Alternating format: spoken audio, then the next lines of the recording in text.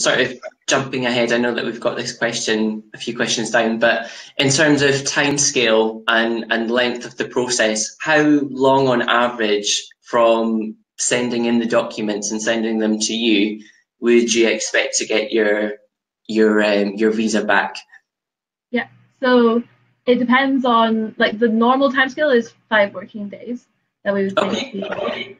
Of course, if you are in a hurry and you're willing to pay more for the service, then we have, fast stream express or emergency services, which can be from 4 working days to 48 hours, or in very rare cases 28 hours. But generally people would know quite far in advance and they would just apply for the 5-day service. So if you were to submit the documents on the Monday morning, it's from the time that we get the documents into our office, and then it's 5 days after that.